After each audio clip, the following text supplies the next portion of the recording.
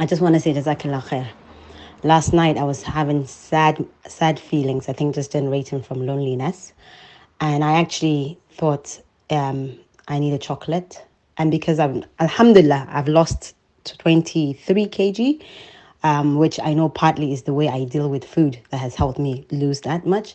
But anyway, I thought I will go out and then, probably end up buying a chocolate so I can eat my feelings. And then, subhanAllah, walk into the shops, I reviewed, what you, mashallah, teach us, that this feeling is coming from thought in the moment.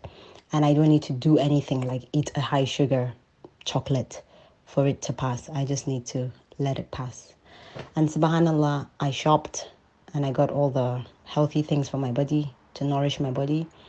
And I passed the chocolates. I didn't pick it up. Alhamdulillah, I just woke up this morning and I just wanted to say, just back from my walk now, and I just had an insight that I need to let you know to please keep doing what you're doing, because mashallah, you are changing people's minds for the better. May Allah reward you with Jannatul Firdaus for your work. Jazakallah khair.